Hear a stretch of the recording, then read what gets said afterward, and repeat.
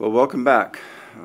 Today, in this discussion, we'll be covering gas condensate reservoirs in Chapter 5 of the text. And if you look at this slide, and remember the discussion that we had in Chapter 1 regarding the various hydrocarbon types, we are at a reservoir that would be with an initial pressure and temperature given by point B on this diagram.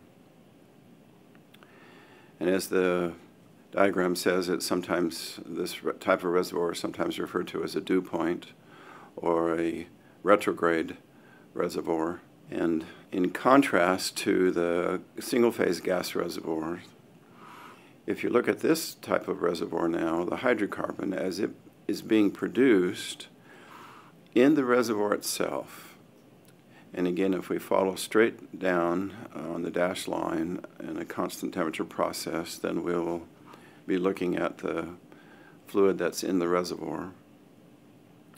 You can see that it's single-phase gas initially, and then as the pressure is decreased during the production, it will reach what's called a dew point on this diagram. And this is why the reservoir is referred to as a retrograde reservoir. And if you think about it, the behavior is the opposite of what you would think would happen. Normally, as you drop the reservoir pressure, you would expect a fluid to turn to gas. But in this case, the fluid turns to liquid. And so hence the name retrograde for one of the titles of these kind of reservoirs. But as you can see, it reaches the dew point, point B1. Liquid begins to condense in the reservoir. And because the liquid is just in isolated droplets throughout the reservoir, it hasn't reached a concentration where the droplets are connected, and so they will remain immobile in the reservoir until typically it reaches what we call a critical saturation of about 10 to 15 or 20%. Once it reaches that concentration, then the droplets are connected enough and liquid will begin to flow then at that point.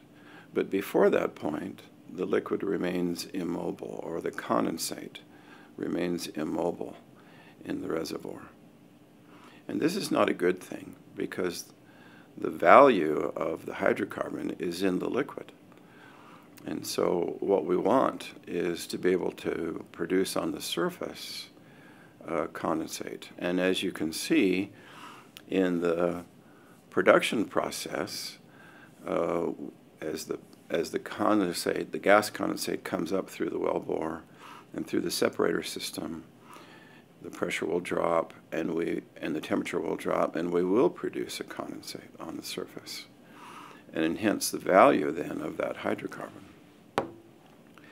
So we don't want that liquid to condense in the reservoir itself.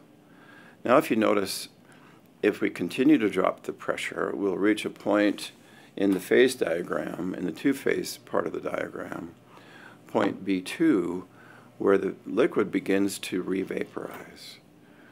And at this point then, these drops of liquid that have formed as condensate are beginning to go back into the gas phase.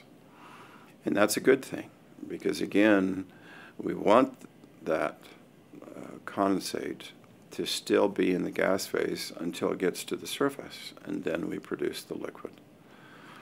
We will talk about this later in one of the example problems as we see the composition changing as we go through an experiment that we'll talk about later. Here is a table showing compositions of different types of hydrocarbons that we produce. And you can see the red circle that I've just put on the slide shows the difference between the gas condensate and a dry gas compositions.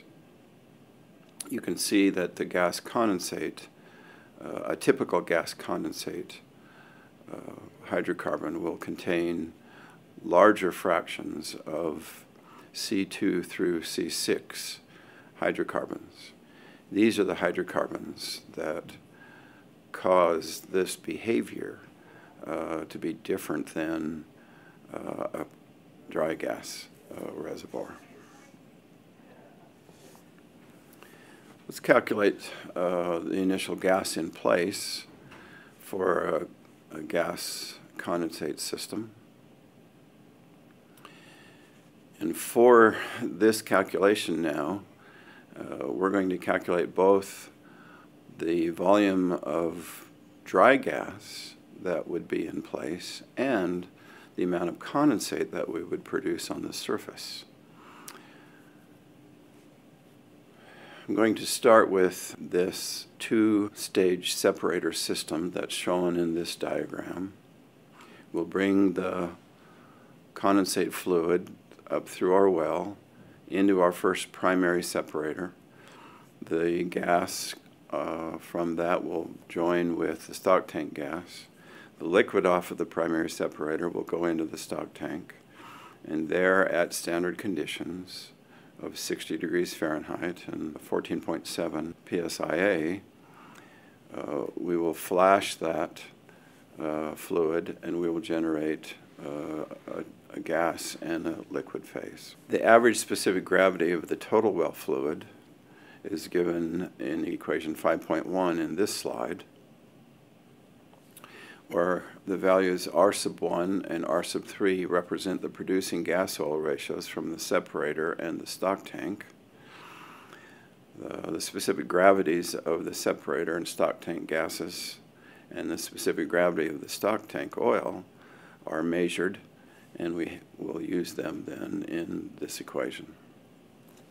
And again, we have an expression for the condensate that's formed as it shows up in this expression as well. Let's take a look at example 5.1. Shows the use of this equation to calculate the initial gas and oil in place on a per acre foot basis of a gas condensate reservoir.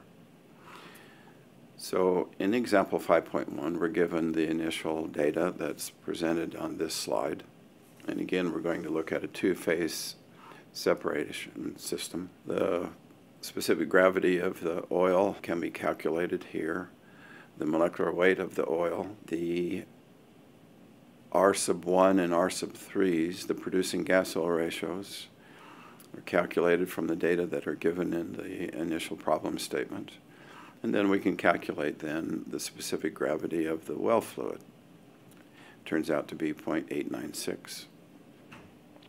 We'll use the information from Chapter 2 to calculate a z-factor, and then we can use that z-factor then in this equation at the bottom of this slide to calculate the total gas in place on a per acre foot basis. Because the volume fraction equals the mole fraction in the gas state, we can calculate the fraction of the total produced gas on the surface from this expression 5.3. And you can see that it turns out to be 0.951 in this example problem. Thus, the initial dry gas in place, we simply multiply 0.951 times our initial wet gas in place to give us what we could expect to have as our initial dry gas in place. We can calculate the initial oil in place then from our R factors, and we calculate 95.9 stock tank barrels per acre foot. Because the gas production is 95.1% of the total moles produced, the total daily gas condensate production in MCF is given in this expression on this slide.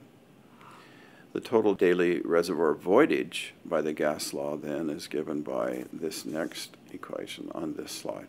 Now we can also calculate the gas deviation factor of the total well fluid from its composition. In the previous example problem, we calculated it from knowing the specific gravity. But if we know the composition, we can also use the information from Chapter 2 to calculate the gas deviation factor. Once we calculate the gas deviation factor, the calculations become much the same. Example 5.2 shows the calculation of the initial gas and oil in place for a gas condensate reservoir by analyzing the composition of the produced fluids. Again, the calculation is the same as shown in example 5.1, except that we get the z factor a different way.